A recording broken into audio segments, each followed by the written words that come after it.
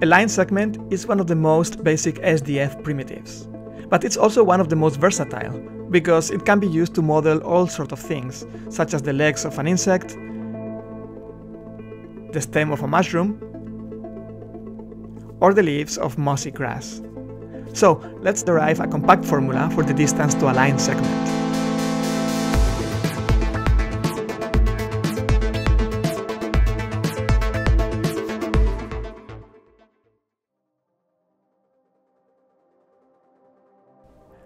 Alright, let's define our segment by its two vertices, A and B. There are three different regions that naturally arise when computing the distance from a point P to the segment. If P is in region number 1, the distance to the segment is just the distance from P to the vertex B. Similarly, if P is in region number 2, the distance to the segment is just the distance from P to the vertex A. Now, if P is in the region number 3, the distance from P to the segment is the distance to the closest point in it, Q, which is somewhere in between A and B.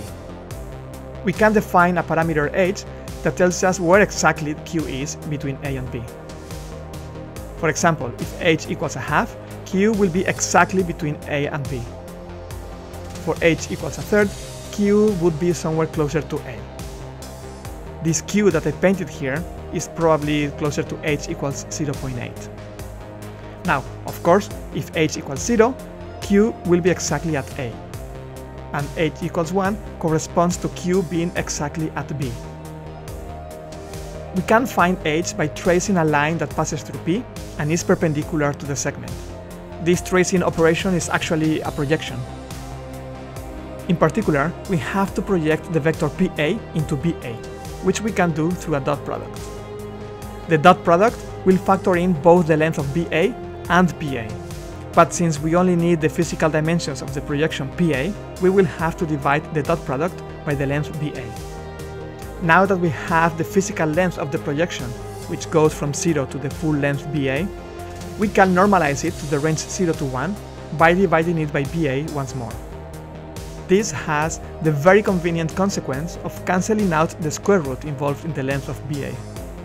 Basically, h can be computed with just two dot products and one division. Now, we can combine these three expressions into a single one for the sake of reducing branches. We did this as well when we computed the SDF of a box in another video.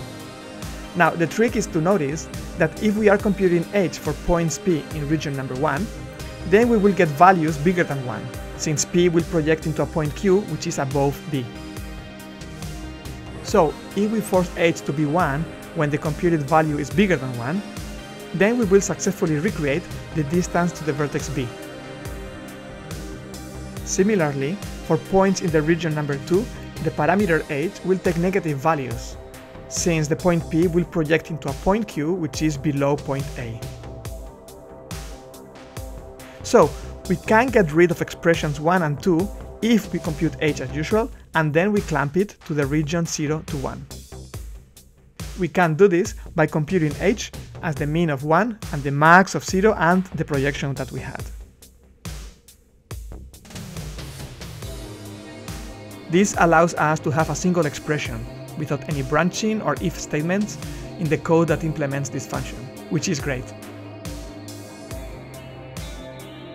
At this point, I want to address a small question that some people had in the video of the SDF of a box, where we were using the max operation to avoid branches as well.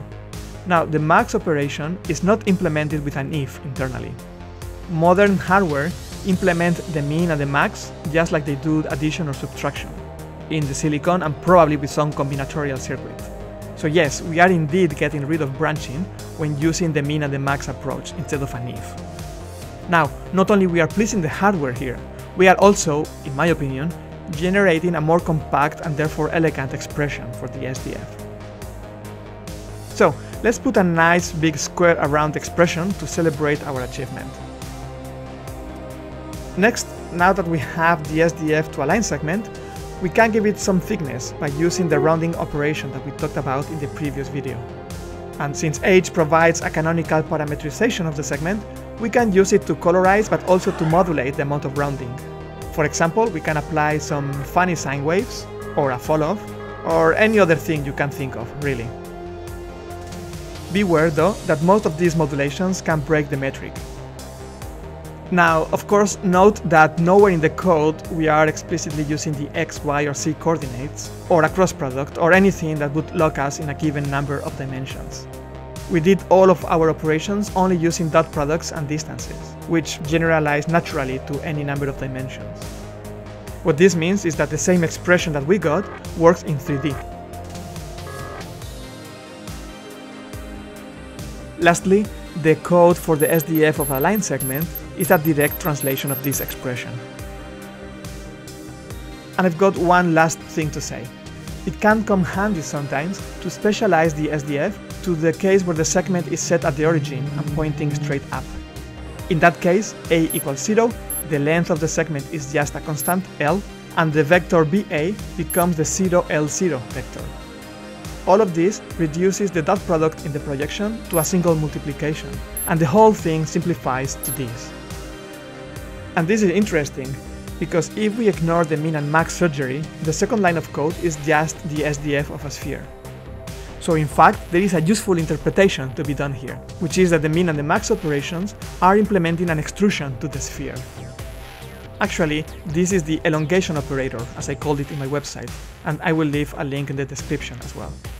This means that we can replace, of course, the sphere with any other primitive, say a torus, and get an elongated torus or a cylinder.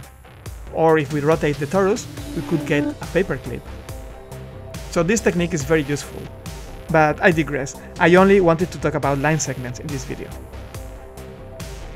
So thank you so much to all my Patreon supporters. You are enabling me to make these videos, and I hope everyone enjoyed this one. So see you next time.